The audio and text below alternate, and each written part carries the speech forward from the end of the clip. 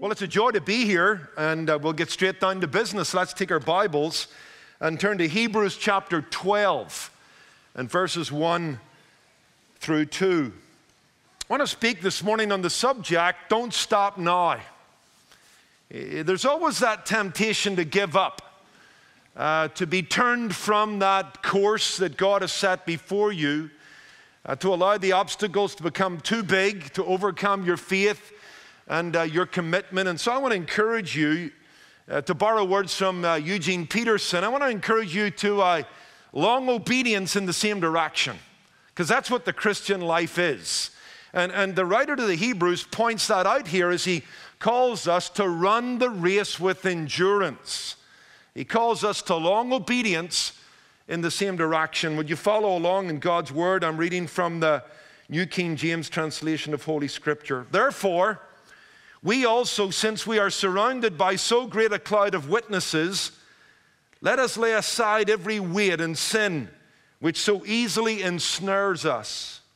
And let us run with endurance the race that is set before us, looking unto Jesus, the author and finisher of our faith, who for the joy that was set before him endured the cross, despising the shame, and sat down at the right hand of God and on the throne of God. So reads God's Word. Don't stop now. One of my favorite stories surrounding the Irish Rebellion of 1916 centers on Eamon de Valera, who would ultimately become the first Prime Minister of the Irish Republic. And in his fight for freedom and independence from the British, he gave a fiery speech in a little town called Innis around the time of the rebellion. He was stoking up the fire of rebellion against the British presence in Ireland. And the British forces were there, and as he stirred the crowd up, he was arrested. And the British thought they'd cool him down a little bit, this Irish hothead, and so they threw him in jail for a little bit, hoping that he would kind of cool his jets a bit. Several months later, he's released. And according to the story I read, he goes back to the town of Innis, goes to the town centre, stands where he had once been, where he was arrested. The crowd gathers, and the first words out of his mouth are these words: "As I was saying before I was interrupted." They certainly didn't cool him down. This was a guy committed to his cause. This was a guy who exemplified long obedience in the same direction. He wasn't going to be put off his game. He wasn't going to be shut up. He wasn't going to be turned back from what he believed to be a worthy purpose and pursuit in his life. And he's an example of perseverance, isn't he? Certainly in this situation, a political cause. Here's a man willing to run with endurance the race that was set before him politically and nationally. And you know what? We need to embrace that call ourselves as Christians. And it's not easy in a culture that likes to travel the path of least resistance. Ours is a society that looks for the easy way out. In the face of unwanted pregnancy, we kill our unborn. That's the easy way out. Faced with a marriage that's going in the wrong direction, we like to quickly turn around and head for the divorce courts, the easy way out.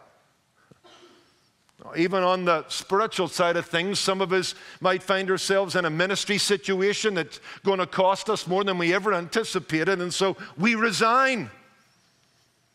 Feeling perhaps in life that our felt needs are not being met, we are willing to violate the standards of God.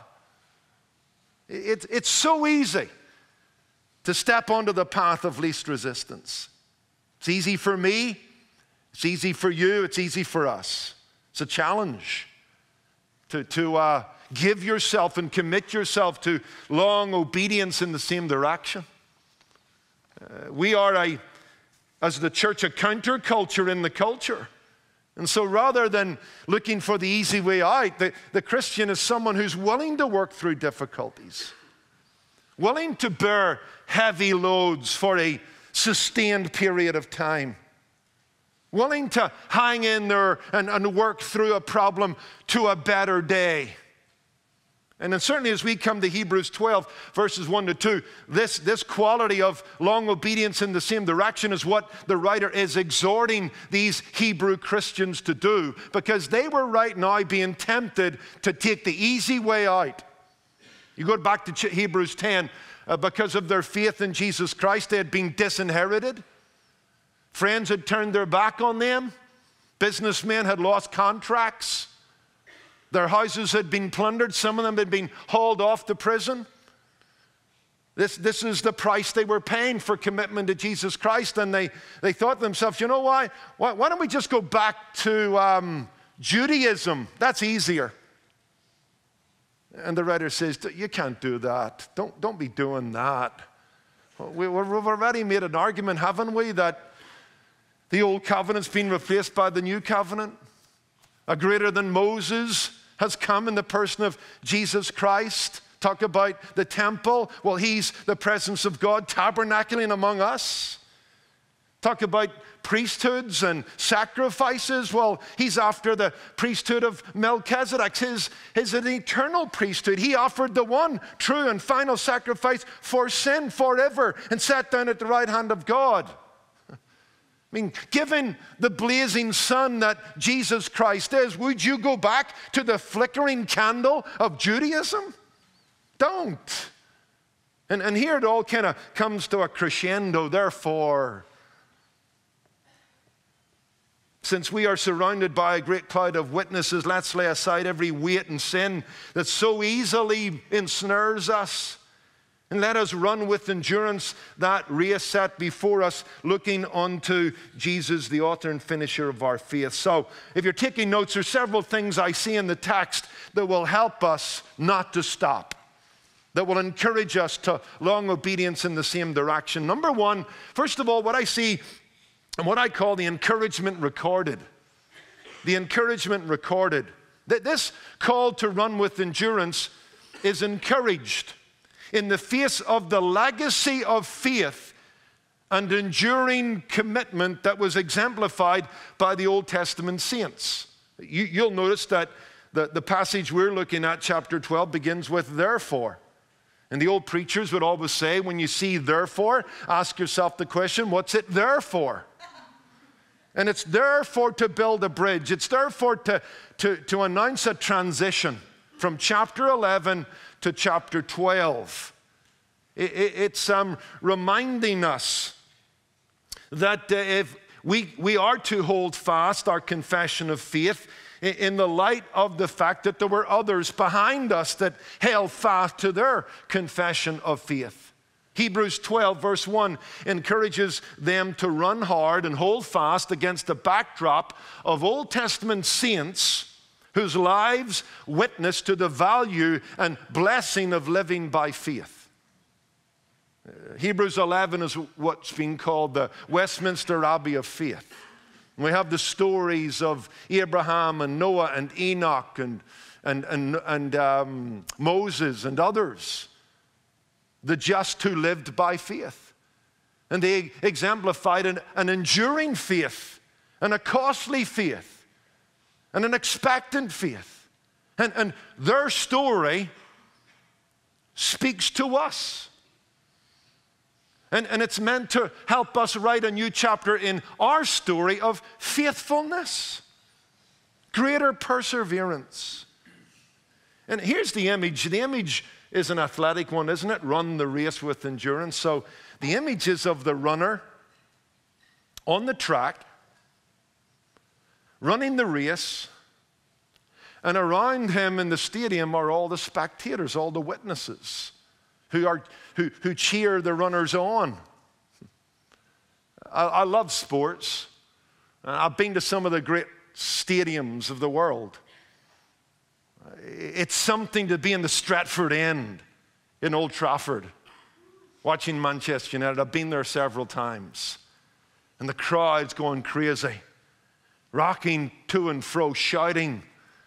They're like the 12th man. I've been to the Horseshoe several times with my beloved Buckeyes and watched them play college football.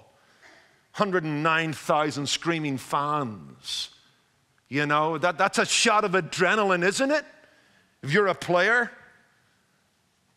And we know that the Seattle fans call themselves the 12th man up there when the Seahawks are playing. And that's the image that these Old Testament saints witness to the New Testament saints and tell them that, you know what, keep putting that one foot in front of that other foot.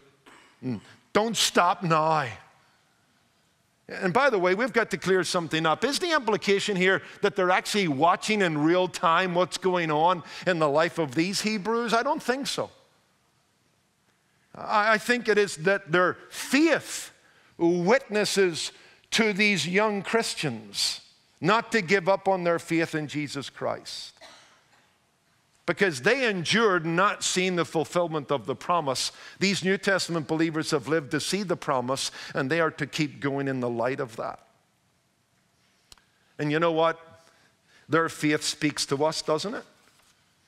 When you're facing a family issue or a family problem, you might want to study Abel, who had a brother that hated him. If you're making a cross-country move, you might want to study Abraham, who left his homeland and went out not knowing where God was taking him.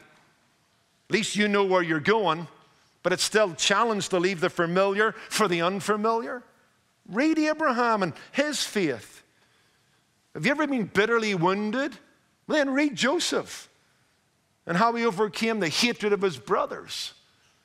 You making a costly decision for the kingdom? Then read Moses, who gave up the riches of Egypt and embraced the reproach that would come with identifying with God's people. Are you attempting something big for God? Something like crazy? Like building a boat in the middle of the desert like Noah? All their stories speak to our story, telling us to write a new chapter of faithfulness. So here you have the encouragement recorded. Their lives speak into our lives. Love the story in the time of the Renaissance. The great artist Leonardo da Vinci was painting one of his masterpieces on a canvas. He had toiled on it for weeks.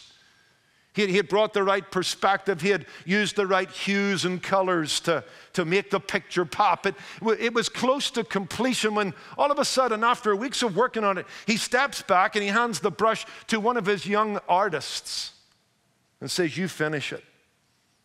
Well, you can imagine he kind of steps back. He says, "I'm not going to put my stroke to the master's stroke." But here's what Leonardo da Vinci says to him when he's hesitant to take up that challenge. "Will not what I have done inspire you to do your best?" And it seems that's the message that comes out of Hebrews 11. Will not what we have done in the just living by faith in the old covenant inspire you to do your best in the new covenant? We lived by a promise. You've come to see the fulfillment of that promise. You're living on the other side of the cross and the virgin birth and the perfect life and the physical resurrection. So there's the encouragement recorded. Secondly, what I call the encumbrance rejected. Because he goes on, "Therefore, since we are surrounded by so great a cloud of witnesses," so the runner on the track, the witnesses in the stadium, "let us lay aside every weight and the sin which so easily ensnares us, and let us run with endurance." Okay? So the runner's running, the crowd's cheering. Well, let's pause and rewind the tape a little bit. Got to go back to the start of the race on this idea. Because when you go to the start of the race, you can be sure that the runners that are getting into the running blocks, waiting for the start of the race, they're stripped down to the bare minimum. In fact, history tells us the Olympic and the Greek runners ran virtually naked. They didn't want anything to stop them. They dieted, they went onto a strict regimen to drop body fat, to get their physical form lean and mean. And then they didn't want any clothes flopping, getting in the way. That's the image. And even today we see that, don't we? I mean, you watch the runners today, they're almost, the new outfits they're wearing is almost like a second skin. They're lean and mean. They don't want anything to, use that old word, to encumber them or to hinder them or to stop them. And so we move from the encouragement recorded to the encumbrance rejected. And the implication is to us on the spiritual side, as you set about pursuing Christ and being a follower of His and a disciple of His, and you seek to commit yourself to long obedience in the same direction, then set aside anything that gets in the way, that doesn't allow you to fully embrace Christ, to fully enjoy Him, to fully know Him. And so, young people, there's two things. Did you notice the text? Lay aside, okay? We'll rewind the tape. We're at the beginning of the race. Then they'll start the race. The crowd will cheer. Lay aside every weight and sin. There's two things that have got to be set aside. Weights and sins. And then let me help you kind of make that distinction. A weight is something that's not necessarily bad, but it can be bad in terms of getting in the way of fully pursuing Christ. So here's the way I'm defining a weight. A weight is the good that can become bad.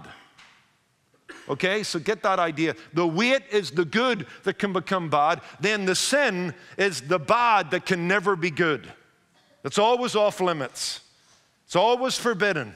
So let's unpack this. So let's talk about the good that can be bad, the weight.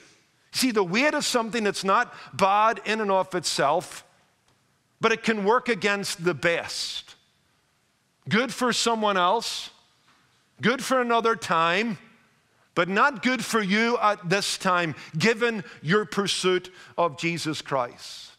And I think it's fascinating. It's something you need to learn. I had to learn. We all need to learn that sometimes the biggest challenge in the Christian life is not deciding between the bad and the good. It's deciding between the good and the best. And we're not too good at that. We're too busy working on this side. You know, I don't want to sin. I don't want to do that because it's forbidden in God's word. That's great. But that's only half the game. Part of the game is deciding, you know what, that's good. That's wholesome. That's not forbidden in God's word. That's a liberty I could enjoy. But you know what? I've got a higher goal in life. And that really can become a weight, can become an impediment. Isn't that what Paul makes an argument about in 1 Corinthians 10:23? What does he say? All things are lawful, but not all things are expedient. That's a passage about eating meat to idols and all of that. I'm not going to get in. I want to stick big picture. He's simply saying, there are things that I could do because they're lawful.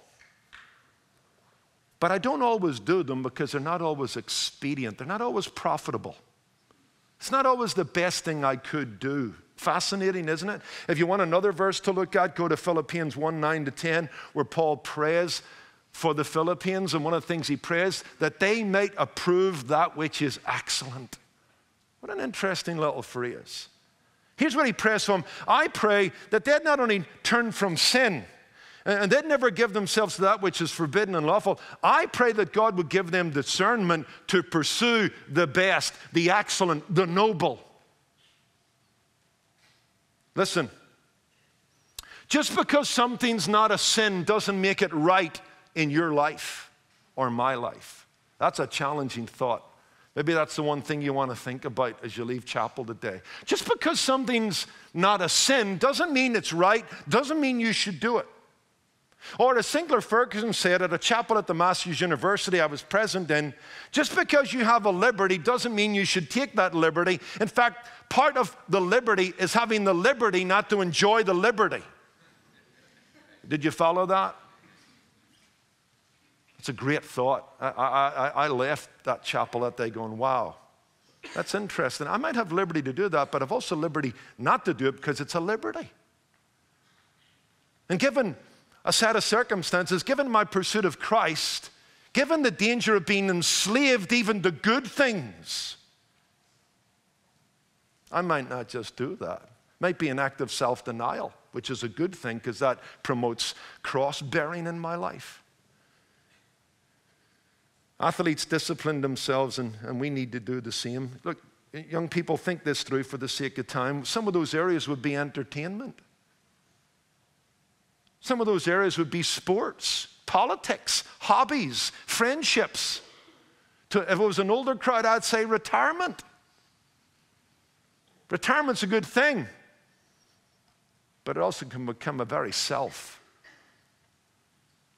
satisfying thing outside the kingdom of God.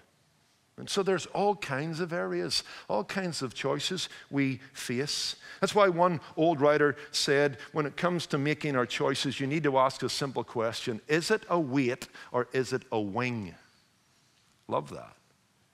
Is this thing a weight, a hindrance to my discipleship? Or is it a wing? Does it lift me up?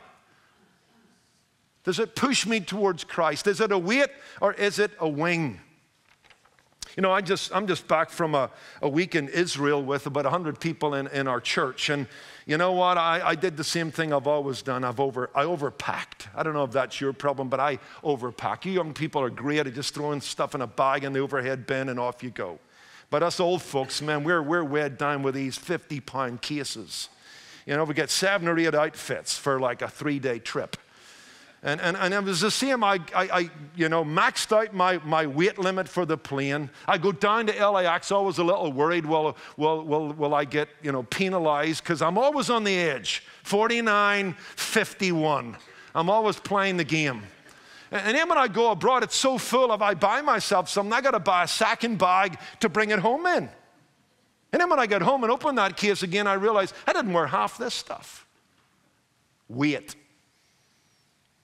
It's not evil. I mean, that second pair of jeans isn't evil, but just weight. Not evil, but not essential. Could have done with one pair. And so often in life, we overpack. We're hucking around luggage. It's not evil, but not essential. It's getting in the way of us pursuing Christ. Then the second thought is the bad that cannot be good. The bad that cannot be good. We've got to lay aside the weight, and we've got to lay aside the sin. This is a lot easier, right? Anything that violates the 10 Commandments, forbidden. You don't even go in that direction.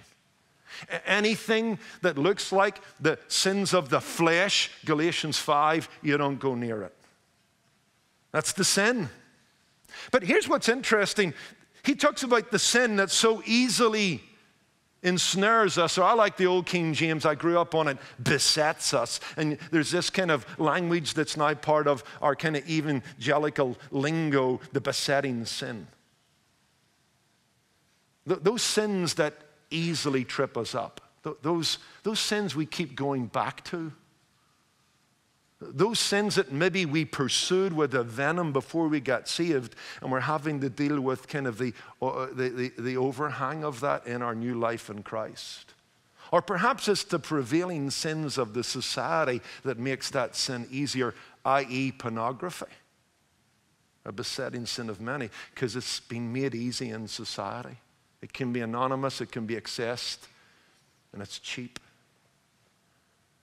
And those are the things we need to think through and fight against, because they war against us and our pursuit of Christ.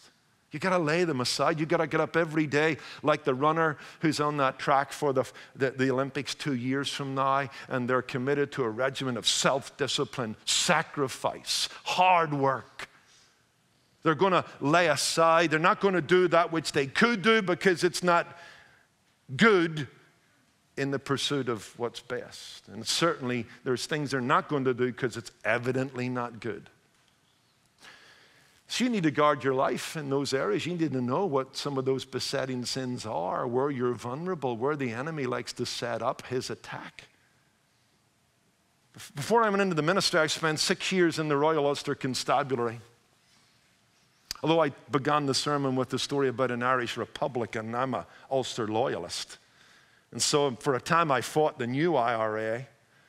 And I worked out in North Belfast, and one of the favorite weapons of the IRA was a mortar bomb. They homemade mortars. They would get tubes, metal tubes, they'd weld them to a base plate, they'd attach a firing mechanism, and they would put them on a low bed truck and drive them to a particular place where they could fire them into our stations.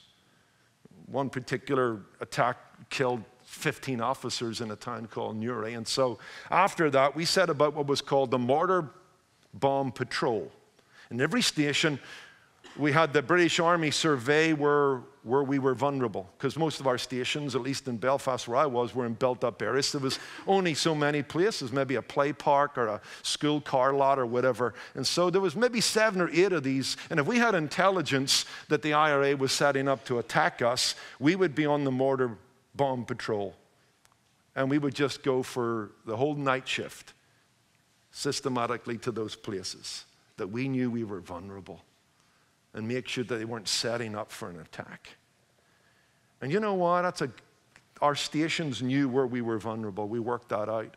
And there's so many Christians haven't worked out yet those areas where they're most vulnerable, those besetting sins that so easily ensnare us and impede us in our walk with God.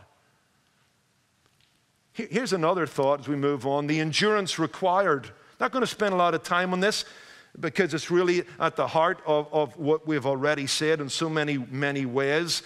So you lay aside every weight and the sin that so easily ensnares you and run with endurance the race that is set before us. Look, it almost bears not saying, but it must be said, the Christian life is not a Sunday afternoon stroll in the park. It's an agonizing pursuit of Christ. It's warfare. It's competitive athletics. That's the image. Any theology that gives you the impression that there's some easy path to sanctification, you need to close the book on that theology. Because you've got to run with endurance. The Greek word is a word that gives us our English word, agonize. You've got to run agonizingly.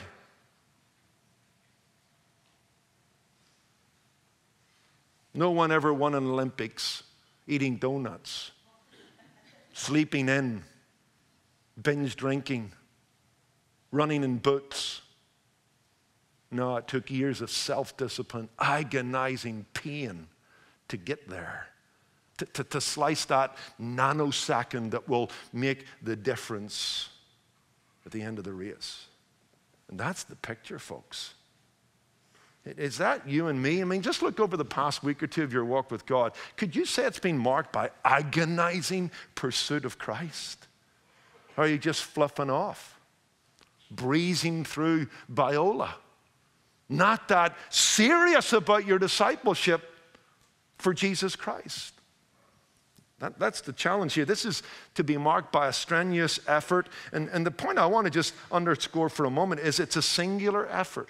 Do notice the words. This is the one kind of new angle I don't want you to miss. Let us run with endurance. Let us run agonizingly the race that is set before us. Okay, back to the stadium. All right? Runner, lay aside anything that gets in the way. They're off. Crowds cheering. And here's the other point. They're in their lane. They're running the race set before them. And you and I need to take that picture and realize that our Christian life is to be marked by strenuous effort and singular effort. We've got to get our eyes off the other runners. We're not in competition with them. That's why Jesus will rebuke Peter, right? You told me how I'm going to die. What about John? And what does Jesus say? Well, let me tell you, Peter, how John's going to die. He doesn't. He says, mind your own business, boy. Mind your own business. You run your race. You stay in your lane. John's got a different race. His race will end differently from your race. He'll end his race as an old man pastoring the church at Ephesus. You're going to die in martyrdom. Run the race set before you. Guys, we're not in competition with each other. We've got to get jealousy out of the ministry. We've got to get competitiveness out of the church. And you've got to pursue Christ as God has gifted you and called you. Hebrews 2 verse 10, right? The works which he has ordained for you to do. We've all got different spiritual gifts. I got to avoid getting into it. Just throw it out your way. I haven't truly bought into this idea, just love God and do what you want. I haven't bought into Gary Frieson's understanding of the will of God completely. I think he's doing a good thing. I think he's striking at a good goal. But surely just even the issue of spiritual gifts means that God's will for you and God's will for me are completely different. It's not enough just to say love God and do what you want. I've got to discover my spiritual and natural bents, and I've got to determine what particular path God wants me to take. And you've got to do that, and what wonderful opportunity you have here at Biola to do it. Not every Christian like you gets to enjoy this. They're often secular universities getting hammered every day, and their faith's getting challenged every day. And in some ways, that's a good thing. But you get to sit under godly professors, come to chapel, read theology, read Christian biography. And you should be determining what God wants to do with you, just like Warren Wiersbe. I love Warren Wiersbe. He wrote a series of comedies called the B Series, and so when he wrote his own autobiography, I bought it, and it was called what?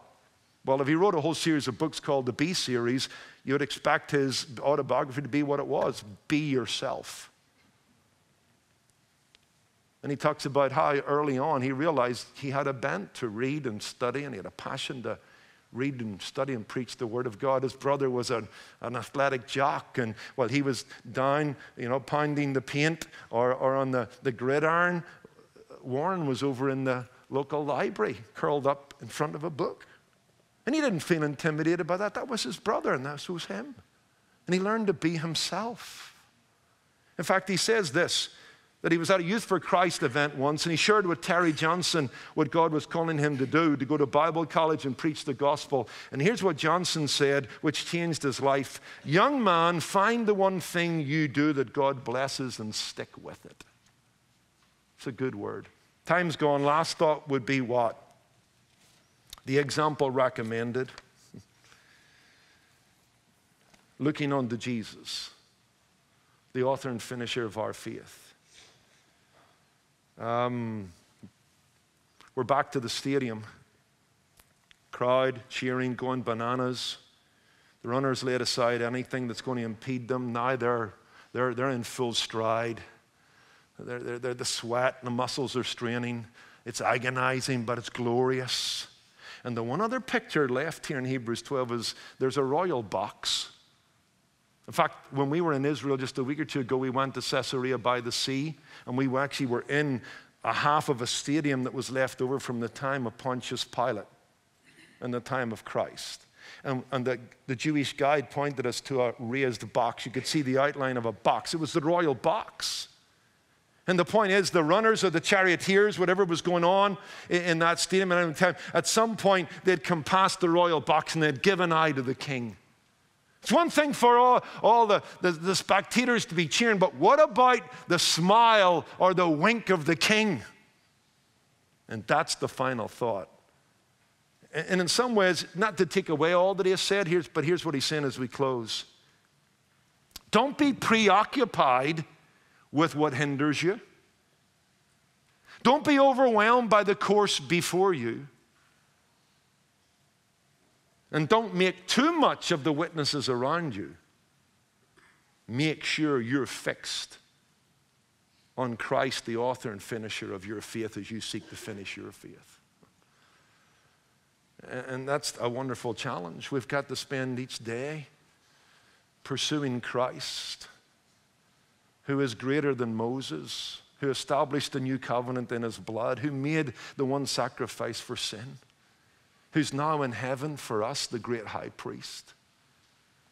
who's touched with the feelings of our infirmity. When we get weak in the race, he understands. He himself got weak in Gethsemane and prayed for grace to embrace the race that was set before him. And the Hebrew writer says, for the joy that was set before him, endured the cross. And folks, here's the encouragement as I might finish with this. I've talked a lot about examples, and we've got the example of the Old Testament, we've got the example of Christ, but shining examples can be frustrating, can't they? I mean, what an example of soccer skill is Lionel Messi, best in the world, better than Ronaldo as far as I'm concerned. And I played soccer for a while. I stopped it a while ago because I realized I was taking painkillers before the game, and I realized it was time to finish it.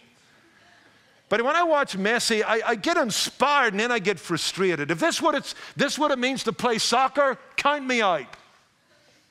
He's too good. It's almost frustrating to watch him. Same with golf. You know, you watch a Rory McIlroy or a Spieth, brilliant. You get inspired to get your clubs and get back out there. See if you can break 100. And then you go, hold on a minute, if this is what it means to play golf, why am I even trying? Never going to get there. But that's the beauty about Christ, looking on to Jesus, who's not only before us, but by the presence of the Holy Spirit is within us. The Parakletos, who's come alongside to strengthen us in the race. So let's look to Christ by the spiritual means of prayer, and disciplines of studying the Word and journaling and being with God's people on the Lord's day, so that indeed he might pour his strength into us, so that we might exemplify that long obedience in the same direction. David Brainerd used to pray, Lord, help me not to loiter on my way to heaven. Biola University prepares Christians to think biblically about everything, from science to business to education and the arts.